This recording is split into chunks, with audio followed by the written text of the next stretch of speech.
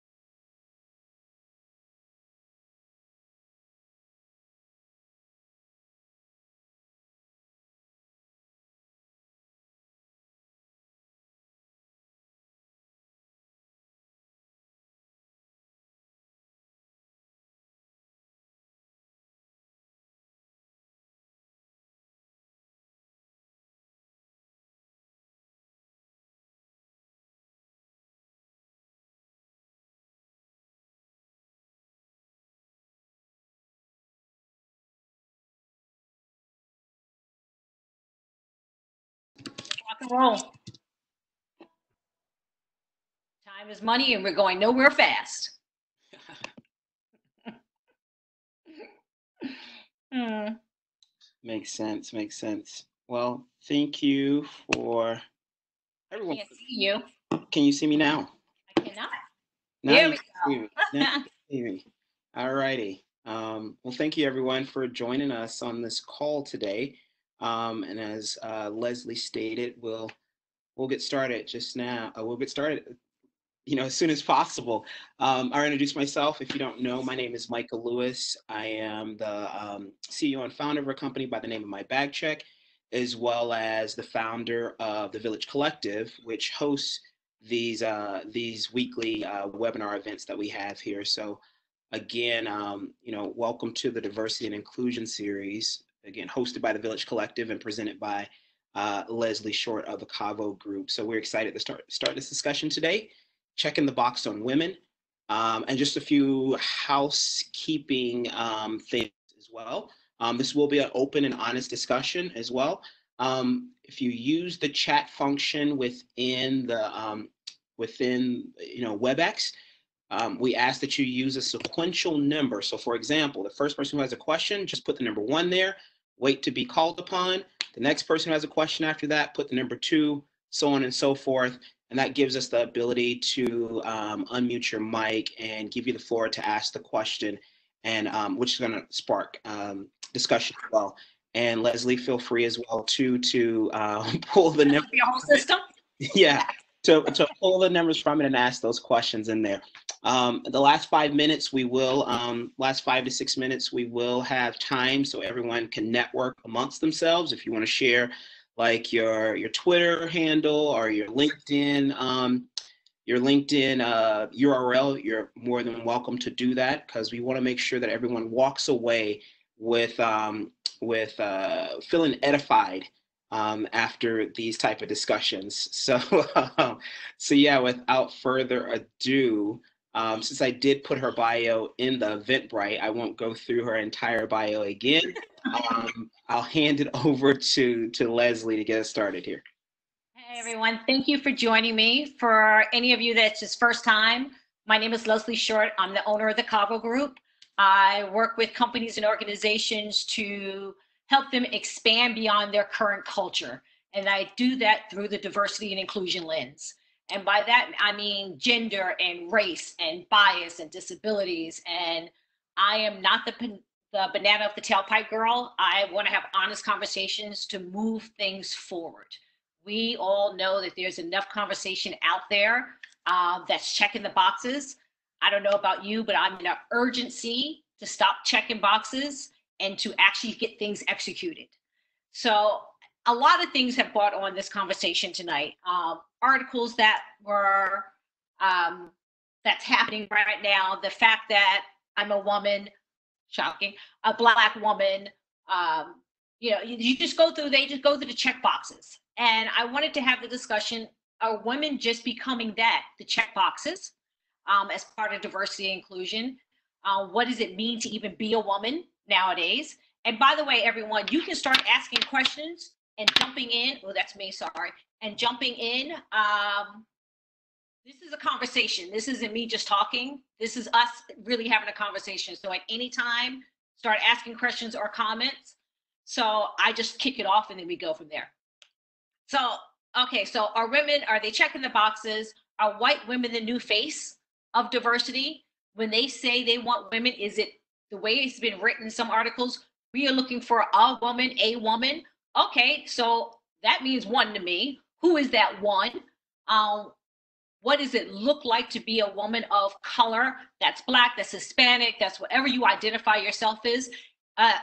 However you identify yourself, is it trans women are included in that? Lesbian, what does that look like and what does that mean? Then clearly, if you saw me on LinkedIn, and I posted 2 more articles that went with this theory. Clearly, the female soccer team who can't get the equal pay to save their doggone lives, yet they are out there every time. They're better than the men's. And I'm not saying they're better than the men's because they are. They're better than the men's because they are. At this moment, but they haven't even been offered a contract that's equal to the men. Forget over.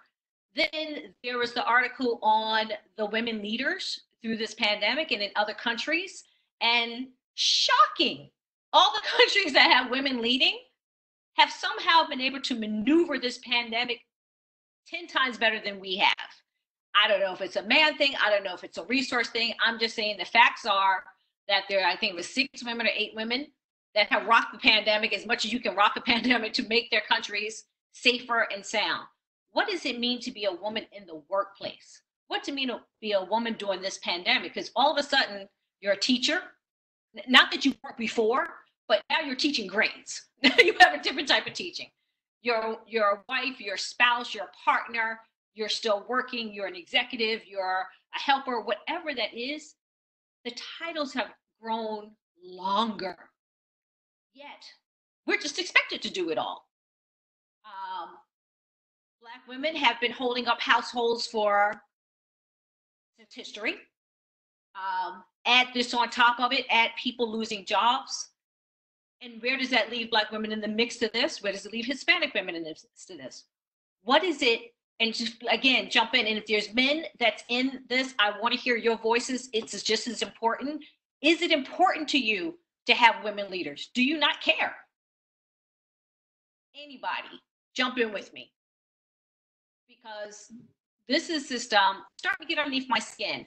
And until someone jumps in, I'll keep going. So I was on a 2-day corporate, I will not call out their name right now, corporate American conference. And in the chat, and it was international, so there was really people from everywhere. And a woman finished speaking as a keynote, and I swear to you, I couldn't get my phone fast enough to screenshot. Wow, that was really great to have a woman speaker. What you say now? I was offended through the laptop. Like, really? You're still excited because you see a woman speaker? And it was a tech.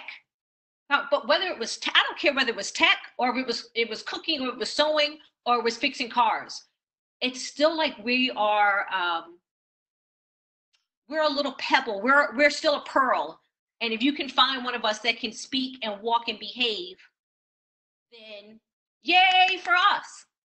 You know, I always say to women, I don't get excited. Don't come to me and tell me that you have a seat at the table. I don't care. I'm going to be absolutely honest with you. I don't care. What I want you to say is, I have a seat at the table. I have a voice at the table. I am running the table. Or at least I have a voice at the table. Because see, as women, they have to let us through the door at this moment. There's no other option. One of us, somebody has got to be in there, right? So what does that mean? That doesn't mean anything if your voice is not respected in that room. And by respect, which is different for everyone, I mean it's a valid, added value to the conversation. I see gender equity regarding taking care of children at home. Do you have a perspective on that? I do not have children. So I bow down to every single person that has a child, number one, because I can barely get myself out the door sometimes. So if you can do all of that and do everything else you have to do, God bless you, go for it. Now, if I had children, which I purposely did not, it would have to be an equal partnership. And let me be very clear, there is no such thing as equal. So that means the equality of your schedules at that time. That is something that you and your partner have to have that conversation with before you go into it, and then realize that things are going to shift, because your great agreement that happened a month and a half ago has to be shifted today, because today everybody's at home. And I watched someone that was breastfeeding, that was doing the news, that was doing it, and she was like, I can't give it off to my husband because he's over there on the news, on a newscast as well, and he's doing weather, so he's moving. I would say there needs to be equity in raising your children. It is no longer, I believe, one or the other. Women have them, men have helped create them, and therefore I would assume you would help raise them. Leslie? Yes. Hi, I'm Courier Francis. I don't have children either. The reason why I'm asking that question is because the conversation keeps coming up amongst coworkers actually within the industry, is with the pandemic happening and school being a part of everybody's job responsibility. The tendency is children going to their mothers. It's not to say that all children do that, but not being able to give people guidelines on how to manage that and manage work as well. I was just curious about your perspective in regard to the pandemic, not necessarily how they got in that situation, but more so how to manage it now that the situation is upon us. I think any family that's at home is upside down. The man's upside down, the woman's upside down, the children are upside down. I think it's sitting down and having a conversation. And on the Today Show, I saw a great thing that Greg Melvin's wife does. She does a schedule. And so she has the kids, and the kids have daddy time because he's off doing TV. And when she has to teach her class, then they know they're going to daddy time. And so the kids kind of see the schedule each day of where they're going. Doesn't mean that it goes off and they're like, look, best laid plans, God has a joke. Is that saying? But that's how they've decided to handle it with their kids. And like with anything, you have to have that conversation, and you have to be able to maneuver. I think also, not only within the family, I think you have a job that may not respect the fact that kids are at home at this moment and that you're running your position, your home, and your mate may be still out working. They may be an essential worker. They may be working outside the house. And so you're now left at home alone trying to be a worker and be a mother. And again, I said yesterday on an interview that I had that communication is always going to be key. Sometimes you have to say to your boss, I cannot speak at 10 a.m. I can respond to emails right after that. But unfortunately, I'm in third grade at that time, you know, and then again, do the best you can with kids. And this depends on the age, what they're going to understand. I hope I answered you. I think everyone, what would be a month and a half in, 2 months in? Yes. We're still trying to figure that out. Oh, no, I totally agree. I totally agree. I'm just trying to, and I was also thinking, just shifting gears, I think one of the things you had mentioned earlier was everybody's role or checking boxes and women checking boxes. I think pretty much everybody understands that white women have had the benefit of diversity efforts because of the fact that they are they have an intersectionality with white men, so it's easier to relate to white women, than it is women of color. So, do you have a perspective on that? And just I'm throwing out questions out there. Great, that's great. So so we don't know each other, but you will know me now. Why don't you stay on camera? She asking the kid. Talking to a box. Seriously? Okay, I'll stay on camera. Thank you. So you don't know me, but you see how I am. So I clearly say what I need to say and I move on. I've been called, for whatever it's worth, and we can get into that. That's a whole nother conversation. The biggest white black girl there is. Why? Because I'm gonna have my 3-inch heels, and I'm like, Bob, so this is how we're gonna do this. Are you ready? No? Okay, too bad. Let's go. And where I think the issue becomes, yes, they are comfortable. People are comfortable with what they know or what they perceive to know. What the perceptions, because it's not for everyone, perceptions of Black women is that we're going to come on strong, that we're going to have an opinion, that, oh, good, Sarah, I'm glad you joined me just in time, that we're going to boss up. Well, guess what? If there is something wrong and if there's something right, I'm going to have a voice because I don't need someone to give me that voice. So I will say to them, now, if they have to choose, I have to say, I've been chosen over white women, but that's not the conversation. Okay. The conversation is now that diversity and inclusion has 15 check boxes that I absolutely hate. Mm-hmm. Women or gender has been one, and we know in America, and this is in my book, in America, it's been race and gender. It's been under the diversity and inclusion umbrellas. Disabilities wasn't really under, they kind of got pushed to the side, but now it's still for veterans is kind of shelved underneath there, race and gender. But gender just always says gender, right? But now that it's forced to add women to boards, to add women before you get a big company gets funding. Now all of a sudden, you see women popping up, but who do you see? White women, 9 out of 10, right? Because they're comfortable, and Mary's not gonna say, yo, you didn't bring Shirley along. We're gonna get in there and be like, listen, for those that are really trying to advance, because everybody's not the same. So I don't want to say everybody's pulling everyone up, but we're gonna go, okay, so this is great. I'm here. What we doing? That's not right. What happened? And so they're like, oh God, we just wanted a woman. Did you really need to have a conversation? Mm-hmm, mm-hmm. And not everyone, because I know some crazy powerhouse. You're a powerhouse.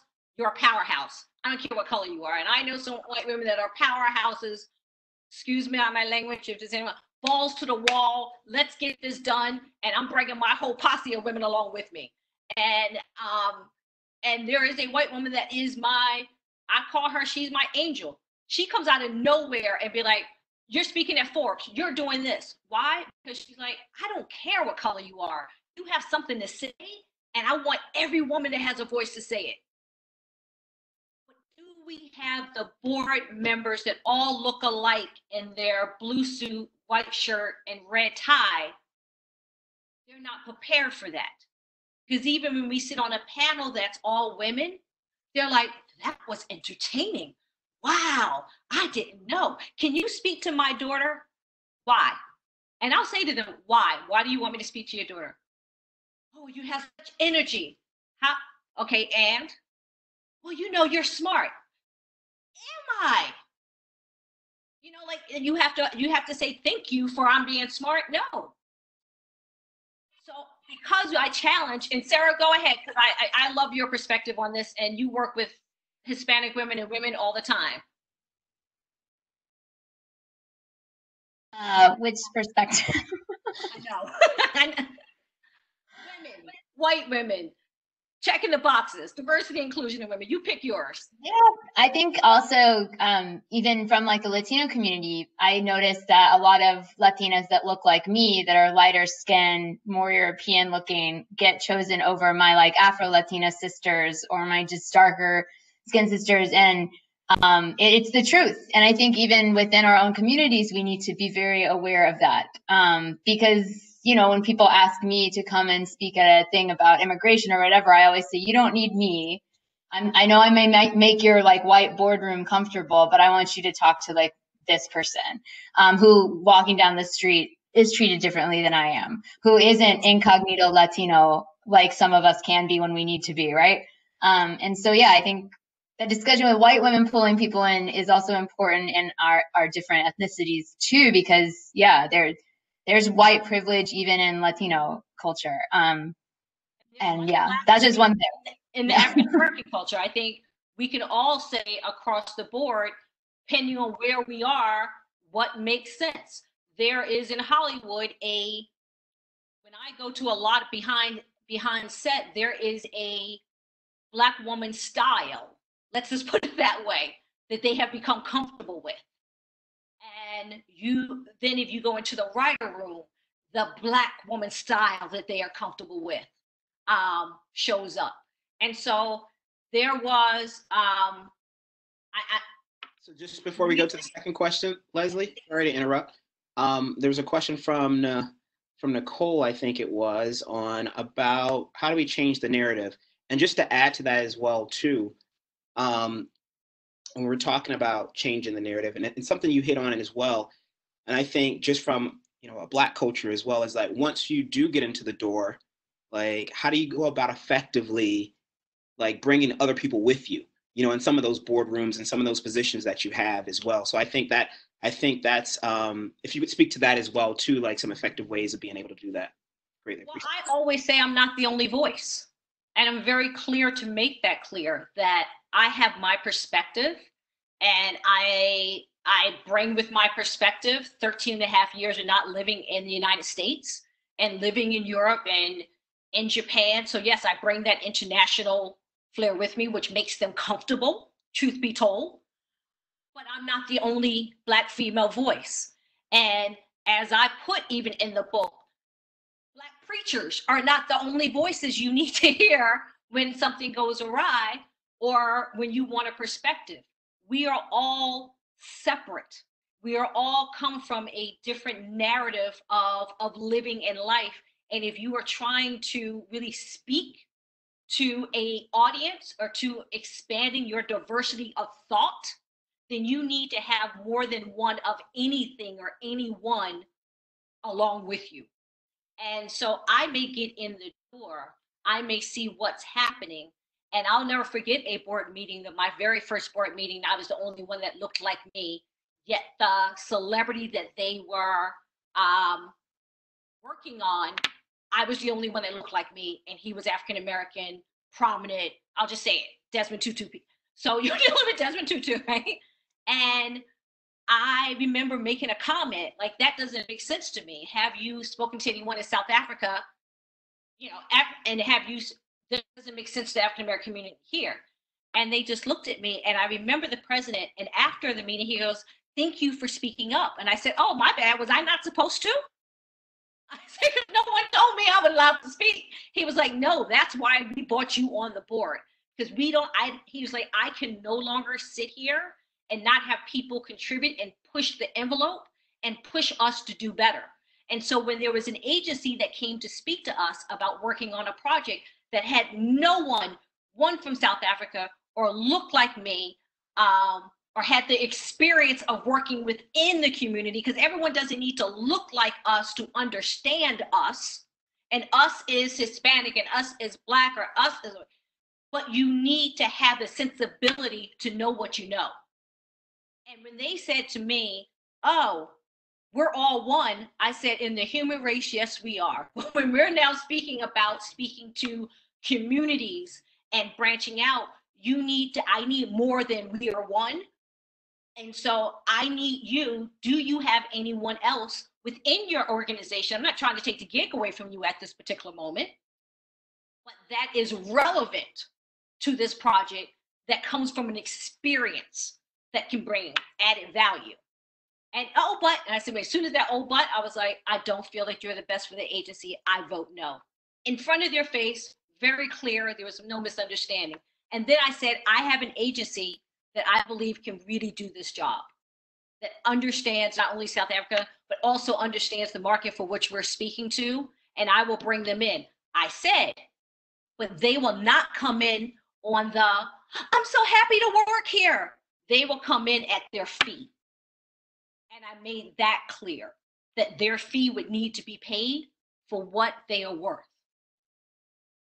Because that also happens where we're under the assumption that our fees should be lower because we should be happy to be in a room. And what are some of the things, just to add to that, what are some of the things that we can take away just from that, as people to kind of advocate for one another as well? Because I can admit, as a male, if I'm in a place, I'm not necessarily advocating for women in particular, but I'm going in advocating for other Black people that look like me, being in part because a lot of the spaces that I'm in, I am the only person that looks like me. So I guess the question is, like, how can we as individuals, and all as one as well, to go in and advocate for one another? There's some quick tidbits that we could take to go in and like fight for causes that help advance it. I break this out in 3 parts. Okay, I break this out as a champion. A champion is someone, this is my definition, a champion is someone that has the conversation about you when you're not in the room. Have you looked at, have you seen, do you know? An advocate is someone that's like, you really need to bring them in and have this conversation with them. They do amazing work.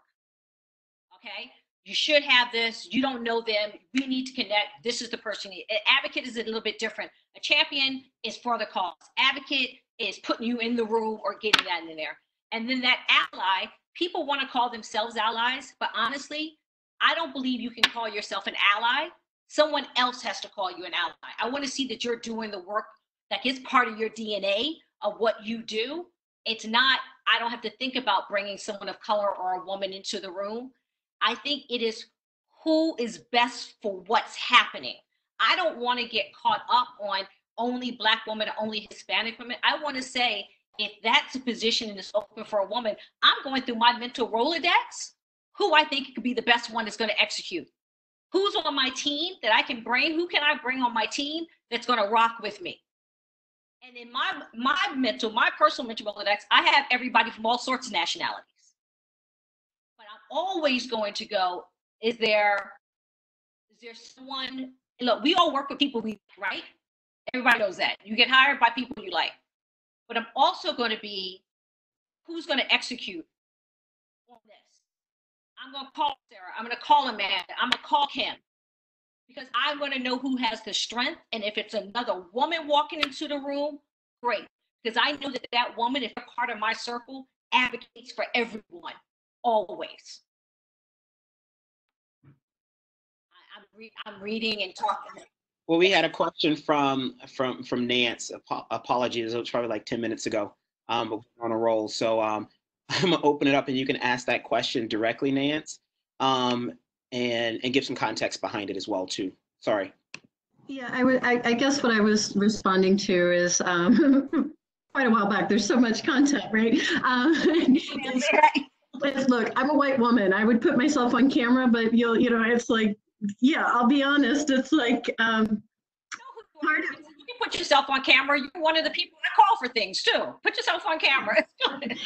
I look, and I'm also dealing with like this whole issue around, as an average looking white woman who's gotten older, I see that so often the women that are pushed forward, no matter what their background is, a lot of times you have to have the credentials, but you also have to be a certain, conventional look or something along those lines. And I do think that may play into then this kind of experience of feeling special because people, tend to do more for attractive women. And they, and I think what I've seen over my years in business is that then there's this kind of unwillingness to help other people, and there's that cattiness that we are unfortunately thought to have in the workplace, and that women don't get along and they're terrible to work for and stuff like that. And I think this is part of it also, is that we sometimes live into the stereotypes, right? And I see myself, I've done all of that, and now I'm at a point in my life where I'm like, screw it. I have the credentials, I've done the work, I'm here, I'm doing it. You either work with me or you don't. And that impacts me financially, but I can live with myself. And so I guess what I'm getting at is that we have to be careful of putting anybody in a box. And I think that came out in the conversation later, because there are so many reasons that as women and anybody, right? Like we're all struggling to find our voice, and we know where the power is still held. Right. And one of the things, I missed the one last week, and I'm so sorry for that, because I know that's another part of it, is that the majority of us that are pulling ourselves up are doing it in ways through small businesses and outside organizations and communities like this. And we're doing it at the grassroots level. And then we have, the virus and the lack of funding pulled everything out from under us. So I guess part of it is just to keep reminding everybody what you've said, all of you've said it, is that every single one of us has our own stuff that we're dealing with in the virus, in our day-to-day lives. People ask me all the time, why wasn't I doing more earlier? I was like, well, my mom was dying of cancer. I had a head injury. My nephew didn't have a parent, right? Like, I wish I had been able to do more, but I'm here now. Right? So we have to embrace like whatever we can do together whenever we can do it. And look, let's be honest, everybody can't come along. Right. You can't bring every woman, you can't bring every person. That's not what this is about. This is about you bring along who you feel can execute, who has the talent for what they bring to the table. That's who you bring along.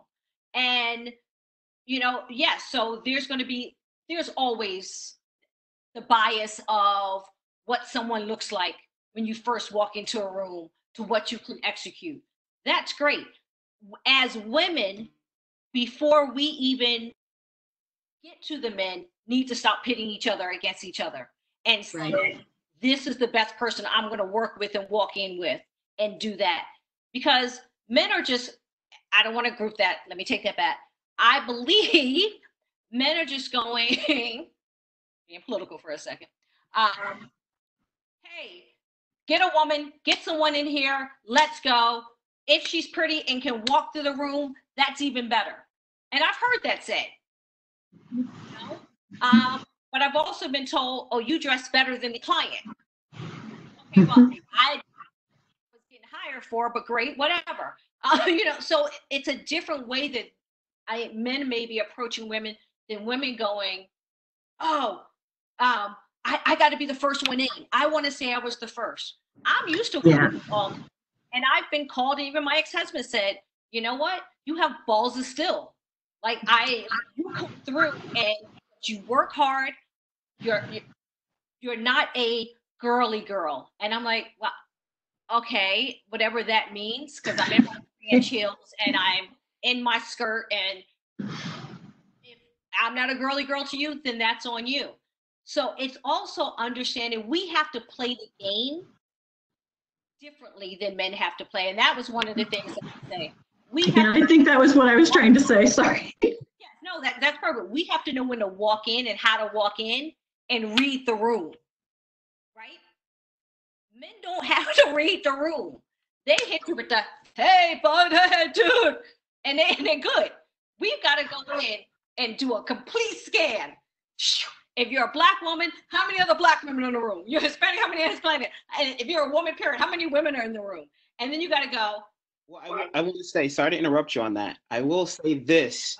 Yes. Some men do have to scan the room, depending Right. on which room you're in. So I just want to make sure there's a clarification there. Okay. Yeah. And I agree. Thank you for that, because I was about to call on you to say, get in here, because that is something I think we all have to be aware of, is that depending on where we're going, we all have to read the room. And it's really interesting, because I love this group. I had been on a number of these calls, and I know you guys are all in this. I think everybody on here, we're all in it trying to create community and lift each other up.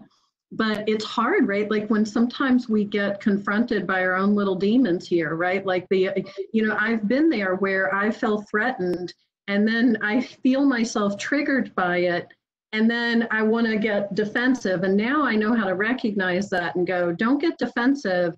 Listen, look, what can I learn here? And then my job is to figure out what I'm defensive about and deal with that, right? Because in a matter of a second.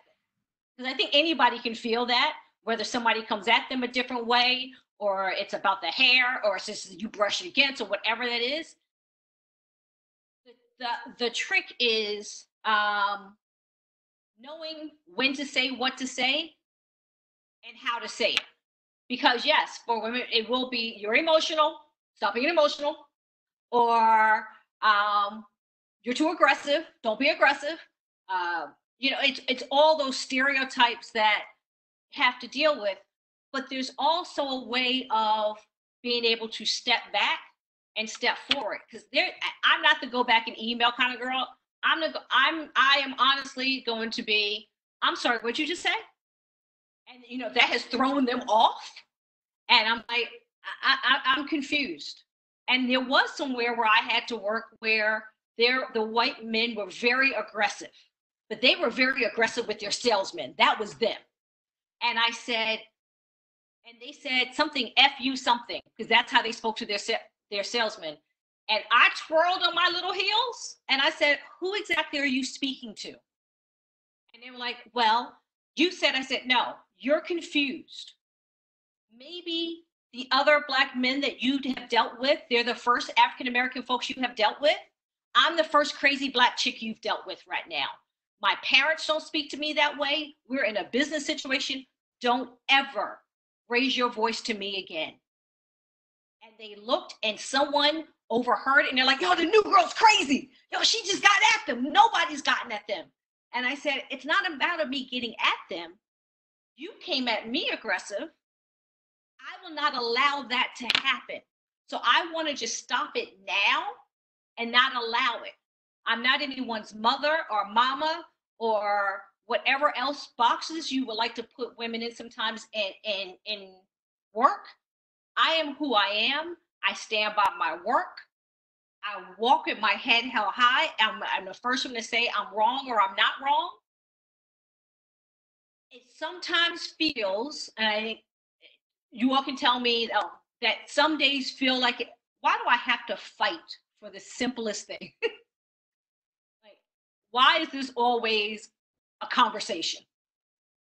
And that's why I put up for the soccer team, and they said, here's the explanation. And I was like, there's always an explanation. There's always something somebody's got to say, and just instead of doing the right thing. So I'm trying to read in. Yeah, there's been a lot of commentary to everyone in there. So yeah. I don't know. I don't know where you wanna start at. But if anybody, I mean, you can unmute yourself if you have a question to make this.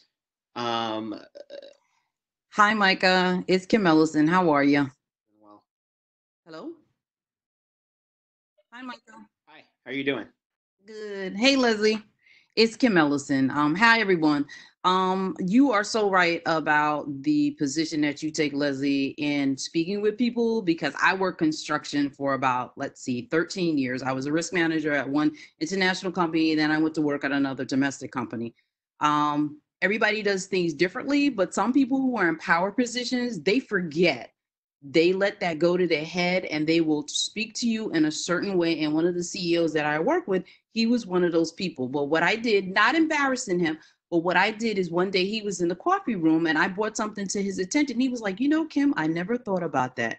So I think it's the position that we also take, not necessarily like Nancy saying, is that don't get it, not being intimidated, but also standing in your power and knowing when to step back and when to raise your voice, when to raise your hand and say, you know what, this is not right. Something needs to be said, and not necessarily embarrassing people, but also bringing things to people's attention. Because I think a lot of times people are unconscious of their bias. They've been doing it for so long. It's just become a regular habit for them when they don't interact a lot of times with minorities unless they're in the workplace, and they come with a certain I would say lens. They're looking at us with a certain lens. So yes, like you, Leslie, I've also been the only Black woman like sitting at the table. I've also been the only Black woman walking the site, and you're getting the looks from different people like, oh, who's she? Well, where does she come from? Where does she come from? It is all about how you carry yourself. And if you respect human beings the way you want to be respected, they do give the respect back. And that's something that I can definitely attest to as being a woman who was in a heavy male industry where I did get the respect that I needed. You know, a lot of times it actually, I got more respect sometimes from the men than I did from the women. The women would challenge me more on certain issues than the men would. So I think that that's really important to, number one, to know who you are, no matter what. I mean, that comes down with anyone. You have to know who you are. If you want to walk with somebody, if you want to be suggested, you want women or men or anyone to be your ally champion, you know, you've got to have, what are you offering up to who you are for that? You know, we can't just also sit back and go, I'm cool, I'm a woman, I'm in. Now, for some people that may work, but at some point, and my some point is today, you've got to go in and be ready. Hey, Judy, you've got to go in and be ready to work. Be ready to say, this is who I am and this is what I do. And I love Sarah's comment. Yeah, you shouldn't be concerned, are you an angry Black woman or the super smart Asian or this and the other. No, I'm a super smart whoever I am, and this is what I am. And I never forget, one of the women that works with me at the Cavu group, Lynn, we met at the UN, and she said, in the UN, if you've ever gone to the event, sometimes it's kind of like, huh? And everyone was writing and they're writing and they get so excited when they're writing and, oh my God, the Black girl's going to speak about something. I'm going to take notes. And I got up there and I said, I need everyone to put your pens down. My name is Leslie Short and I'm a Black woman. And today we're going to have that conversation. And if you could have seen the blood kind of drain out of everyone, I'm like, I don't know why we just can't say it. Like, own who you are, but you don't have to live with your fist up or your hands in a you know, your Asian bowing, or as a white woman giggling. We can walk in with the strength of the knowledge that we bring to the table. And I think, yes, there's going to be men that appreciate that, and there's going to be men that's not. There's going to be women that appreciate it, and there's going to be women that's not. You say something? I saw that. Leslie, it looks like Nicole had a question. Yes, hi everyone. Hi, Leslie, and thank you. Just a quick question about the unconscious bias, because it happens so frequently, and I work in a predominantly white male environment. So when that bias comes through, it becomes very difficult to speak up without feeling intimidated. I'll give you a very short example. The president of the company stopped by my office one day and said, you know, this Black guy spoke to me in the elevator, and I'm thinking, oh, wow, this can't be real. This is not happening. And I know that he is very experienced. And it became the balance of understanding, was it really unconscious? Was it something that he was expecting me to speak on? So what happens in those, what should you do when those situations come up, and be able to stand in your power and speak up?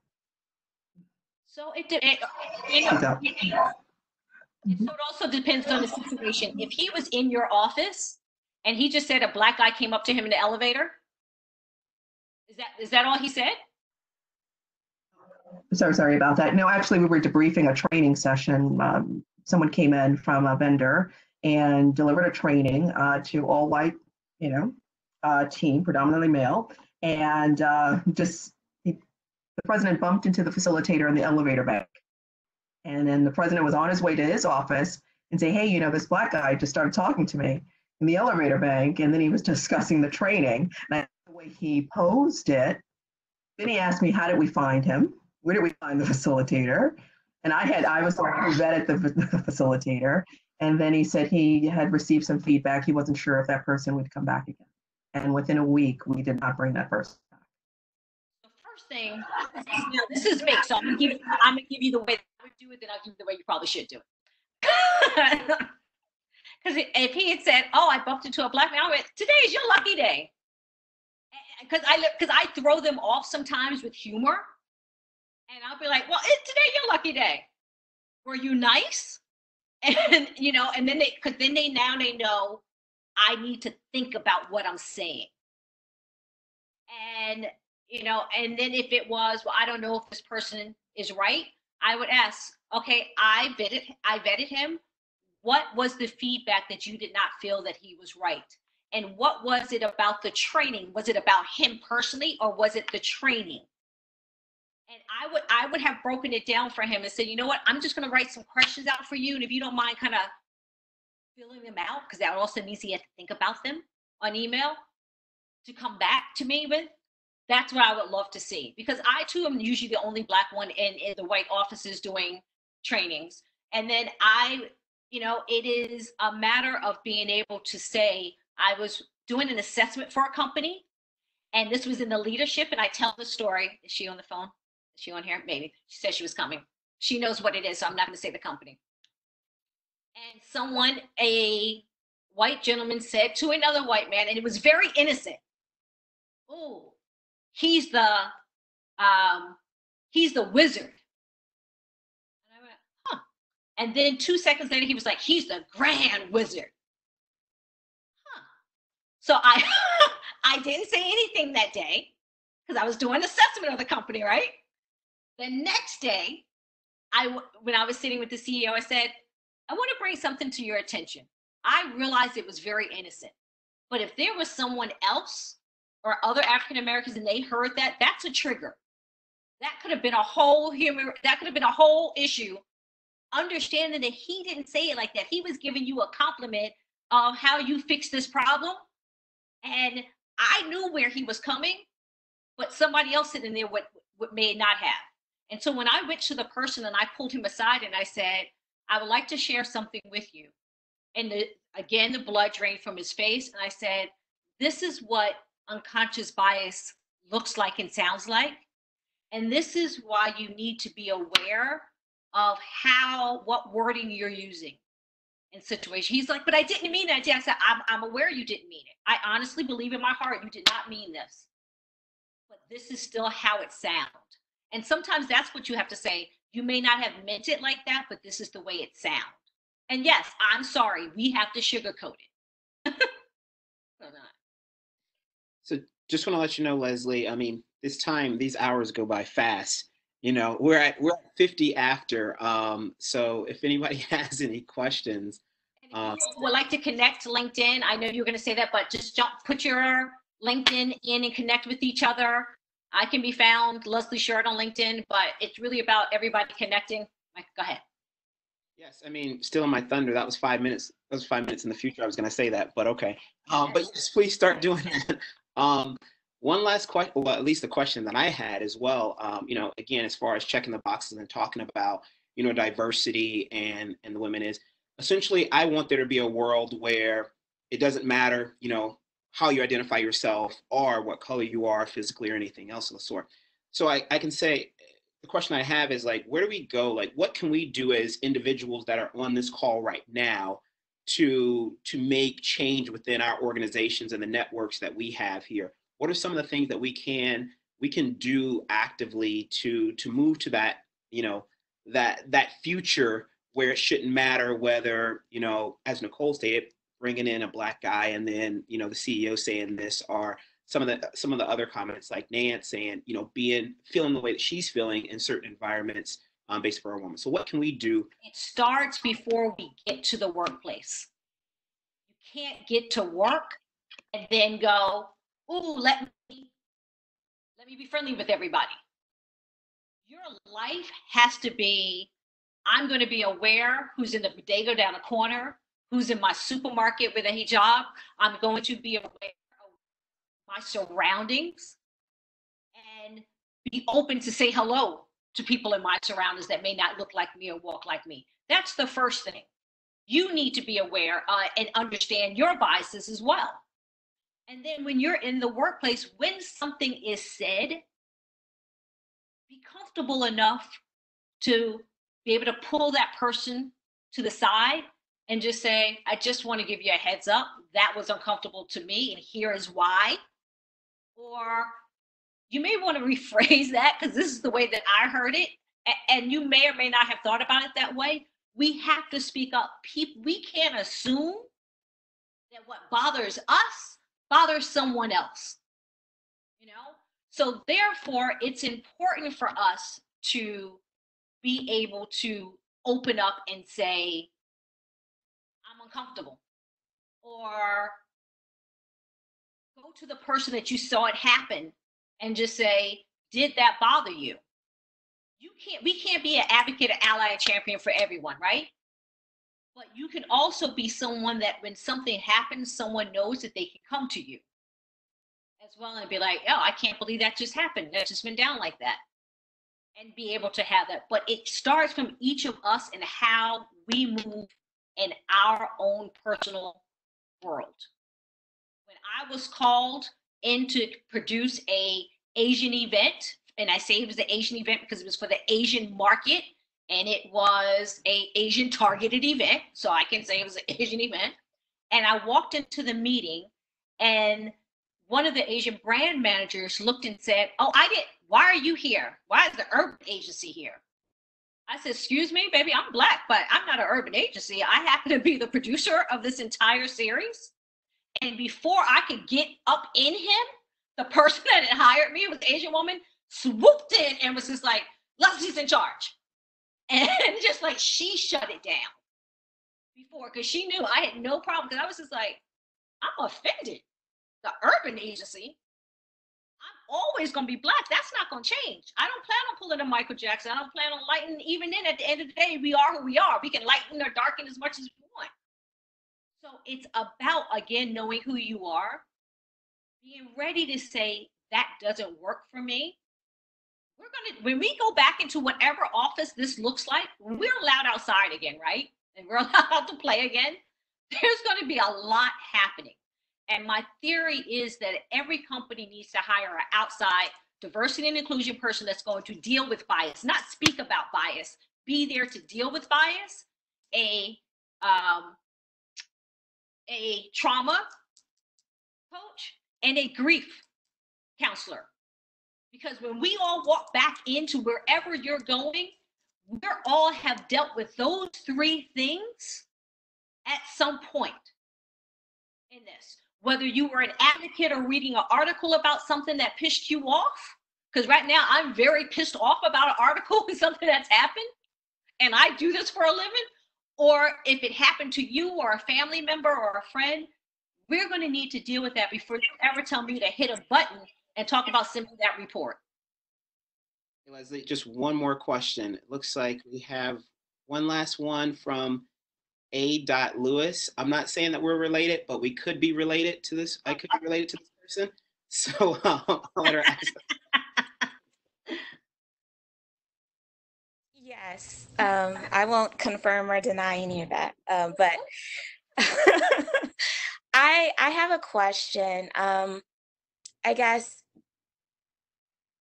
being in a situation where I experienced bias, but it was from individuals and who are part of my own, like, African American women, minority women. Like, how do you how do you start dealing with bias when it comes from within your own community in the workplace? So I'm thinking of how I want to answer you because I have so many stories about that, exactly that I don't know where to go with that. It comes back again. Who are you? And why do they matter to you? I have pissed more people off ignoring them than addressing it. For whatever reason, a lot of times bias has to do about that person. It doesn't have to do with me. And so I won't play into it.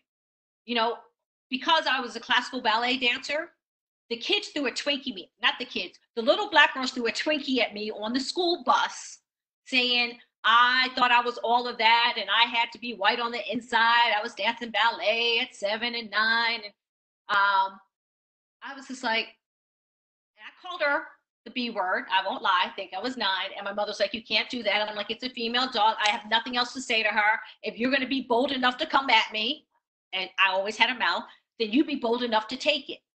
I don't deal with that. Unless you're sabotaging my work, then you are not relevant to me. Now, if you come at my work or my work ethic, you better be ready. You better have everything you ever thought you could find on me, because I'm coming back word for word, pound to pound, about how I've executed what I needed to execute. So everyone's not going to be our friend. And if for some reason the black women within the group has an issue with you, again, that's their issue. And you notice how it's a group and 9 out of 10 not an individual, because that bias comes in groups sometimes. And that's what gives it strength. Don't allow that to give you strength. Okay? Keep doing what you're doing. And you know what? You really want to piss them off? Walk by and smile. That takes everybody, because then they realize, wait, what? We're not getting to her? No, we're not getting to you. And that is the best advice I can give to you, is keep remembering that it's about them. It's not about you. I know we're almost out of time. I have 2 things. Can I say my 2 things? You go, as long as you see the time. One, I see a lot of LinkedIn. I, of course, am not writing anything down. Please connect with me on LinkedIn at Leslie Short. Would love to say that. Also, if there are topics that you would like to discuss, I really want to hear them. I'm thinking about next week on, does representation matter?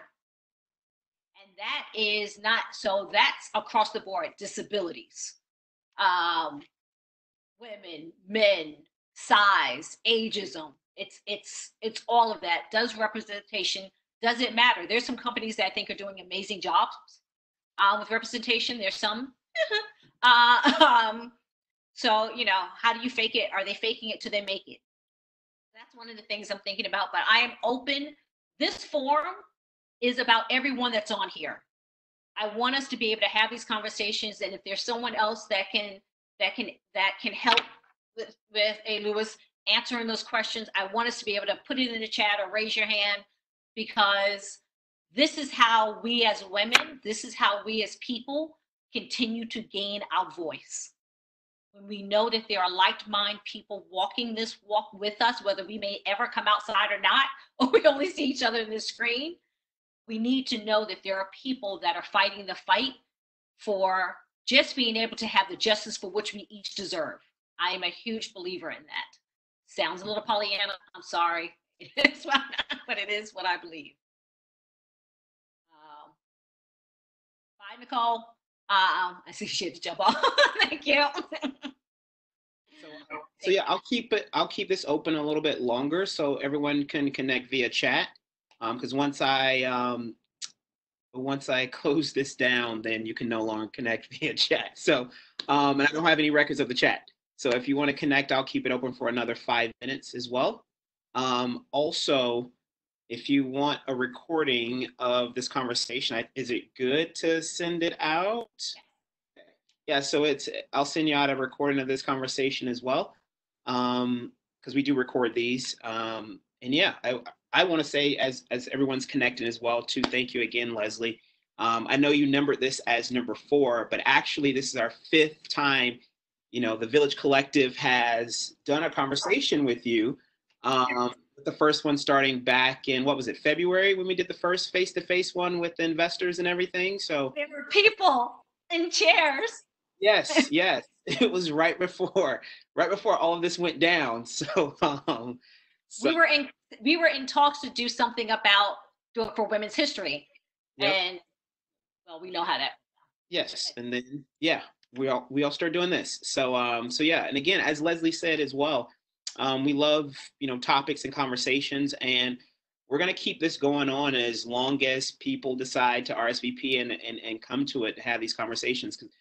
One of the initial conversations that Leslie and I had was that there's a lot of topics that need to be discussed, but no one's getting together to discuss those conversations and those topics. And I think that's the only way that we can move forward as a society is once we start peeling back those layers and have those truly honest conversations. So, I'll say from my end, I am deeply appreciative to everyone who decides to RSVP and have these conversations. I mean, these are things that really need to be had from not only from the workplace, but in homes and communities at large. So again, thank you for taking the time out and spending this time to chat with us. I say thank you. I say as well. Yes, there's a lot. I was on, like I said, I was on this conference today, and it was so Pollyanna.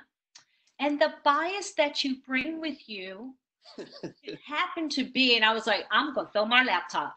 I'm gonna throw my laptop. I'm gonna throw my laptop. And I literally was just like, I knew someone at the company. I was like, do you have anything to do with this conference? When it's over in another day, can we have a conversation? Because I'm like, if you're gonna do that, then bring people that are gonna be like, listen, this is what bias is. This is how we deal with it on our own. Sometimes you can't fight that because it's not about you, it's about someone else. What I can do when I go in to train is do a quiz to actually show someone what the bias looks like. One woman fought with me and told me she had no bias. And then when she took my little quiz, exactly what I did when she said that. And when she took my little quiz, she came up and she was like, I thought I was good. I realized I have to do better. And I'm like, we all have a bias. It's to the degree of, do we recognize it? And do we call ourselves on it when it shows up? So, yeah, we have a lot to discuss. And like I said, I'm open to all topics, and I really appreciate everyone joining. Yes. All righty. Thank you again. And thank you again, everyone. See you next week as well. And yeah, have a great one. Have a great one. Stay safe. Bye. I don't know how to get cut off.